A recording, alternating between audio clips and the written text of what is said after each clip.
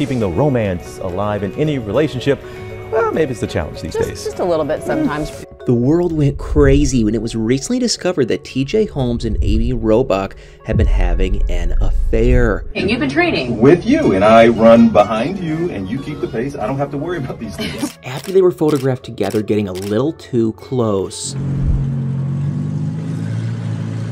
But the real story behind this affair is honestly way more insane than anything that you've ever seen in the news, and you'll never believe what actually happened with these two. It's like a couple that was doing fine, and then you go to therapy to see Jennifer, and now we got problems. To fully understand the story, you have to go a few years back in both of their lives. For TJ, it starts with his first marriage. He married a fellow journalist named Amy Ferson around the year 2000. They had 2 kids together, but by 2007, they were divorced for unknown reasons.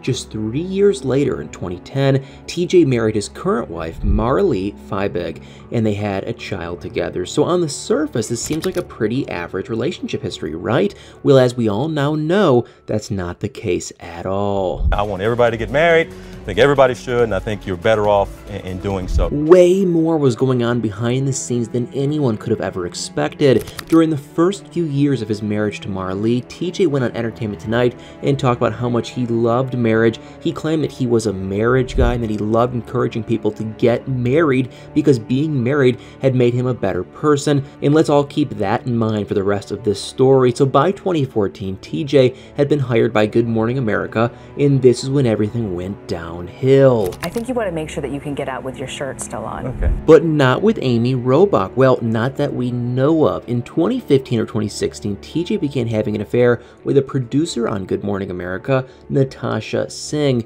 And this affair went on for 3 years before his wife Marlee found out about it via some work emails, and she was devastated, but took him back. And that was why his 2020 Instagram post that's now gone viral was posted.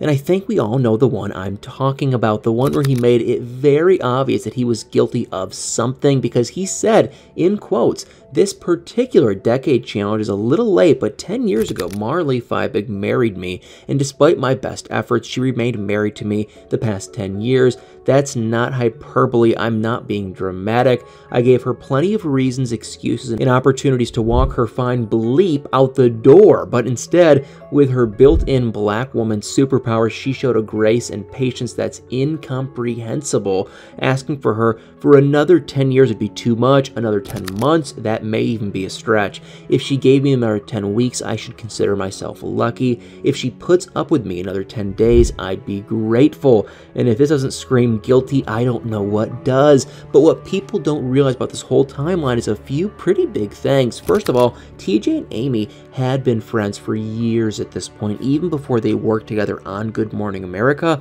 And supposedly, when TJ got hired by Good Morning America, Amy said that she was thrilled because she and TJ were such good friends, and that she'd been going on double dates with him and his wife for years, which is already pretty strange knowing what we now know. But then she said that they'd been looking for ways to work together for years, and obviously we have no proof of this, but is it possible that something was going on with them years ago?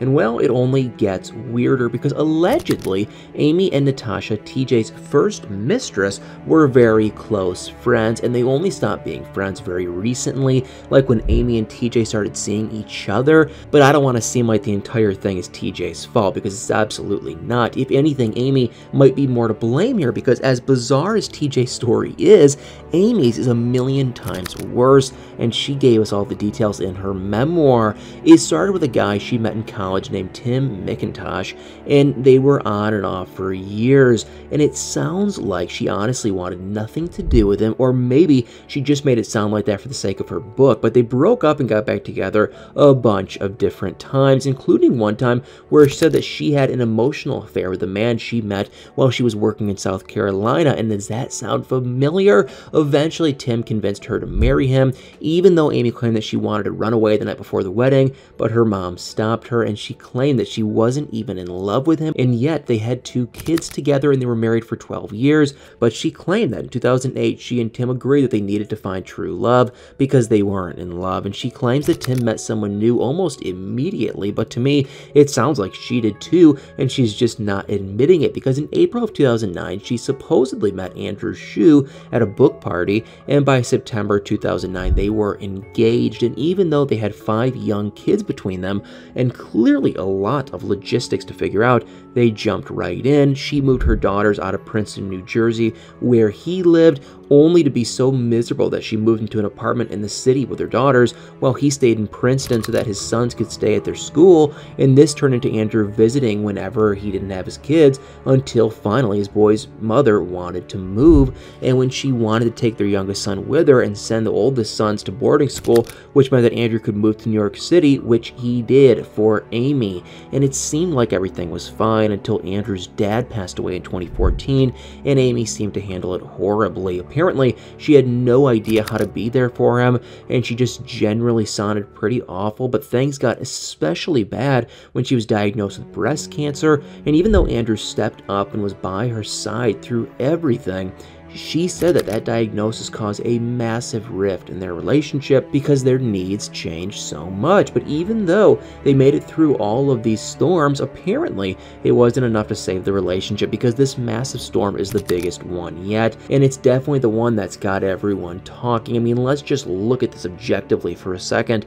Amy and TJ's reps swear up and down that an affair didn't happen. They claim that Amy and Andrew split in August of 2020, and so did TJ and Marlee, and maybe that is true. Amy and Andrew did list their apartment for sale in September of 2020, which lines up with this timeline, but TJ and Marlee were traveling together in July of 2020, and does that sound like a couple on the brink of divorce to you? Because it doesn't to me, like, at all. But then you have the weirdest part of this puzzle, at least to me. I just really don't believe that those pictures of the two of them were taken by a random paparazzi. I mean, think about it. These are 2 hosts on Good Morning America, for crying out loud. It's not like they're A-list celebrities, or even on the first hour of Good Morning America like Michael Strahan or something. So when does paparazzi ever follow around the host of the 3rd hour of Good Morning America, not only in Manhattan but in upstate New York? So to me, it seems like these pictures had to have been taken by a hired private investigator, and I wouldn't be shocked if Marlee or Andrew had a feeling that something was going on and hired a PI only to leak the pictures themselves. Now obviously I have no proof of that, but let's just think of this logically for a second. Did anyone care that much about these two before this whole scandal? Definitely not enough for paparazzi to be following them around, but that's just my theory. And now obviously I don't know these people, but after everything that I've seen about them and everything that I've read about them and their mutual history of cheating on their partners and even their strange behavior together on camera over the years, I absolutely do not put it past them that they had an affair. And I honestly think that it was probably years in the making, which is a really horrible thing to do to both of their partners. I mean, can you even imagine if they were going on double dates with their respective spouses while having an affair? It's just too horrible to even think about. But what do you guys think of this? I mean, do you think it's just an average post-divorce relationship like their reps are claiming, or do you think that they had an affair? And if you do think that they had an affair, how long do you think it was going on for? And lastly, do you think that they'll ever get their jobs back on Good Morning America? I'm just not seeing it after all this bad press, but what do I know? Anyway, guys, let me know what you guys think about all this in the comments below.